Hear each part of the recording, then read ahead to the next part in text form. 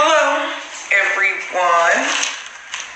This is Sex Talk with Sharonda, and I'm just going to give everybody a chance to log on.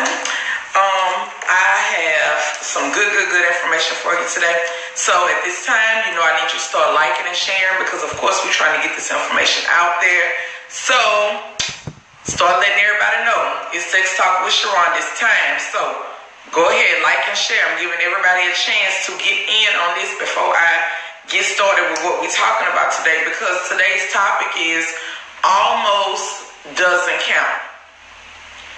Almost doesn't count. You can't almost make me come. Either I did or I didn't. Almost doesn't count. Giving everybody a chance to get on. I hope y'all had a wonderful weekend. I had a very full, productive weekend. So I hope your weekend was just as eventful. And I see everybody starting to get on. Okay. Let me. Oh, I don't want to log out of that. Log out of it anyway. Because I'm trying to share it on the other page. Because my other Facebook is back up and rolling. So, let's see. We are going to be talking about sexual enhancers and the importance of sexual enhancers and how you don't have to feel bad because you are one of those people who have to use a sexual enhancer. All right, I got it pulled up. That way I can see your questions and comments and so on and so forth. Now you see I'm working with 2 tablets today. Trying to get you this information.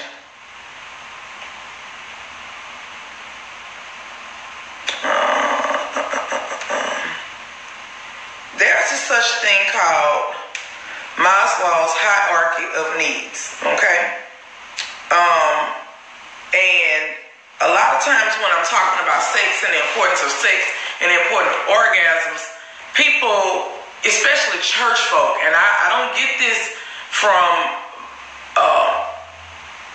I'm not going to say people of the world, but most of the times when I'm dealing with religious people, they really try to make you feel like sex is a desire versus a need, okay? And I want to let you know that that is incorrect information, okay? According to Maslow's hierarchy of needs, you have certain things that your body need, okay? Breathing, food, water, sex, sleep, all on the bottom row of what your body absolutely has to have in order to function. I'm reading this. Breathing, food, water, sex, sleep. Maslow's hierarchy of needs. If you ever went to school and you took a psychology class, then you went over this in your psychology class because this is psychology 101. This is the basics. This is the very basics. Sex is down there with food and water. This is with something that your body has to have. That's why I tell people, don't get on children because they body have desires. Because we have been young before too, and our body has desires. So when we're talking about breathing, food, water, sex, we're not talking about the act of sex, because anybody can get on top of the other person and hump. We're talking about the actual experience, meaning you reached a climax and you had an orgasm and your body was satisfied, okay? What is the point of us having sex and in the end, I wasn't satisfied? You have to stop allowing people to come into your life and make you feel bad because they didn't please you sexually. It's not your fault that they did not please you sexually and you have to resort to using some type of sexual enhancer in order to get the fulfillment. Don't let nobody make you feel bad about that. Don't let nobody make you feel like you less than a woman or you less than a man because you did not get pleased. That's why they have all of these products on the market, because everybody knows that nobody's genital organs are the same. Meaning, the way mine is shaped is different than the way yours is shaped. That's why people call them flowers, because everybody's vulva looks a little bit different. Some people's vulva have discoloration. Some people's vulvas are not all pink and pretty. Some people's vulvas have little dark spots. It don't make it ugly. And I really want people to understand that, because far too often, I deal mostly with women, but some men, people come into my store and they are not being pleased sexually, but they cannot tell the person that they with, I wasn't satisfied. You didn't hit that spot for me. You didn't stay in that spot long enough for me. You didn't make me reach the type of orgasm that I can make myself reach. You can't feel bad because you know how to please yourself and this person is still learning. Okay? Another thing, even with men, you can't feel bad because she didn't really put it on you that good. Like, and you had to go and catch you another round by yourself in the bathroom. Like, you can't make nobody fake. Okay? I'm not gonna fake with you. You gonna do this shit until I'm satisfied. And if it's over before the ending, guess what? And I got to catch me a second round by myself. I'm gonna catch that second round by myself, and I'm gonna be all right with it. And I ain't trying to make you, as long as you ain't trying to make me feel bad about it, I ain't trying to make you feel bad that my body requires more than you can give right now. There's something on the market called Orgasmix, and as you can see, I ordered a big tray of it because we sell just that much of it. Orgasmix is a sexual enhancer, mostly used by women, but it can be used by men too. Okay? If you put Orgasmix all over his shaft, he's gonna enjoy a tingling, warming, throbbing experience. If you put the Orgasmix on your clitoris is gonna swell up, all of the blood is gonna rush to it, you're gonna get the tingling feeling. The woman, now the great thing about Orgasmix that I like is it's a gel, so it's not really messy. And another thing that I like about Orgasmix is it is tasteless, colorless, odorless, okay? Because sometimes I want you to taste me, not necessarily a fruity body topping. I want to know this is all me right here, okay? All Orgasmic does is it makes the clitoris get hard, and I kind of compare it to a car. When you start up a car, a woman's body is just like a car. You start it up, and the longer it run, the longer it warm up. But once it warm up, it's ready to go. Okay? Orgasmix gets you that warming up process a little faster so that you're ready to go. Okay? So, like I said, again, this video is about making sure that when you're having sex, you're having a sexual experience and that you are actually reaching an orgasm. Because far too often women have sex and they're not reaching orgasms and they're silent about it. They feel like they can't talk about it and can't discuss it because the person that they're with is going to be offended. If a person tells you that this didn't happen for me, then that lets you know that I got to do something different. It ain't for you to get offended. It's just to give you knowledge that whatever you're doing ain't working for this particular woman that you're dealing with. It might have worked for this other person that you was with, but the woman that you're with right now, it ain't working for her. Okay? I hope you all enjoyed this video. Make sure you come by the store, shop with us today. We are here from 11 a.m. to 9 p.m. Visit us online at www.theppgstore.com, and it's on here. If you have any questions, please send them at this time. All right. Looks like I don't have any questions. Make sure I put the address to the store on here. Florida Boulevard. Let me tell you something that I done learned by being in this business. A lot of times people think when a person visits a store like PPG, when people come here, they coming for help. It's no different than when they make their doctor's appointment. It's no different. When they come here, they're coming for help. They are trying to get something to happen. So many times a man is willing to be taught how to please her. And that's a really good thing for a man to be open to be taught, because you have to have sometimes uncomfortable conversations, and she have to tell you, when you do this, it don't do nothing for me. But I sit back and I let you do it because it looks like you enjoying it. But it's not pleasing me one way or another. And you have to be able to take that information and not get mad about it. And say, hey, you know what? I ain't gonna do it like that. I'm gonna come a whole nother different direction. I'm gonna do it like this. And I'm gonna tell you something else, because sometimes as a woman, myself personally, I don't use toys every time. Now, toys will give me where I'm trying to go a lot faster, and hassles will give me where I'm going a lot faster. But sometimes I really be wanting to put in work for it. I'm talking about really putting in work. I want to do it all by myself.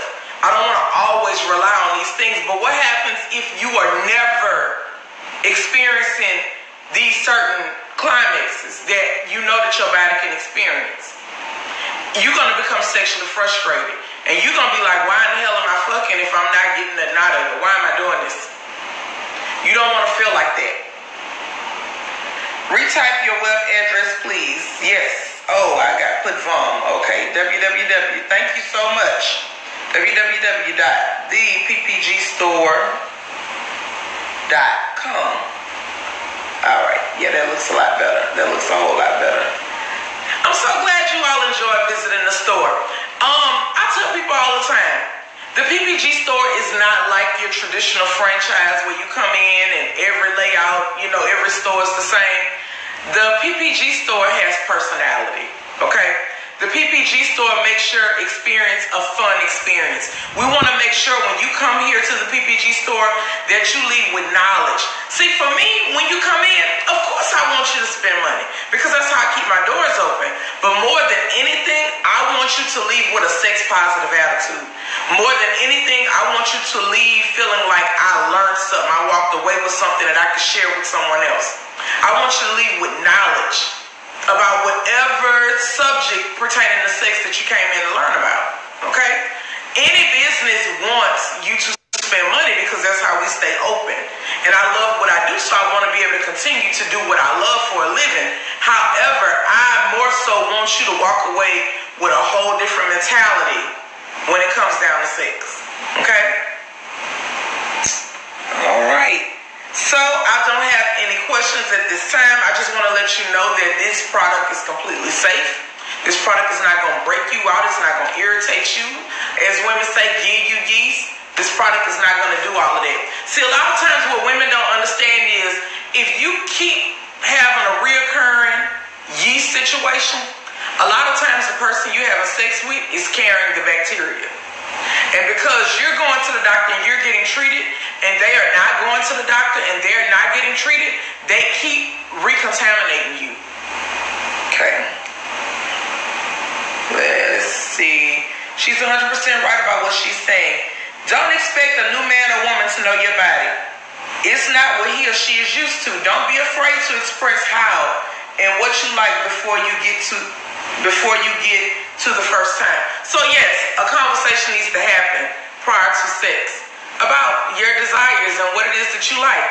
I don't want you to, I don't mind the romantic type of thing. Like, I like that sometimes, but I want you to get the business clear. Like, I want you to fuck me, and that's just about as best as I can say it. Like, shit. Put my ass in the head, like choke the fuck out of me, like pinch me, do some shit. I want to feel I want to feel sensations all over my body, like for real. But every woman don't want to be handled like this. Some women, if you do that to them, they gonna feel like, oh my God, I had sex with him and he was an animal, But a person like me, bring the animal. I want you to bring the animal when you come. But but every woman is not the same. Okay, some women really want you to lay out all of the roses and light the candles and rub their feet and rub in their thighs and eat pussy and do this and do that, all to to get out. It take all of that to get them going. But you got to know that about that person. You got some people that's trained to go, like me, I'm ready to roll. But everybody's not on the level sexually that I'm on. And don't get me wrong, it's not that I don't appreciate the more romantic part, because I do appreciate it. However, if you're dealing with a person's preference, that ain't my preference. Like, I don't want you whispering sweet nothings in my ear. I want you to tell me some shit that's gonna fuck my whole head up. They had me thinking about it for days, like, I can't believe he said that. Like, I like to be mind fucked, okay? And you gotta know that about the person that you with, what it is that they like and what it is that they desire. And don't make an assumption about what it is that they like and what it is that they desire.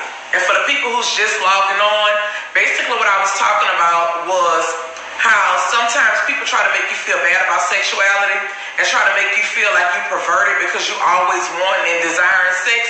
But sex is on the Maslow's hierarchy of needs down there with food and water and sleep. Okay? You need sex just as much as you need all of those other things. And when I'm talking about sex, I'm not talking about the act of sex.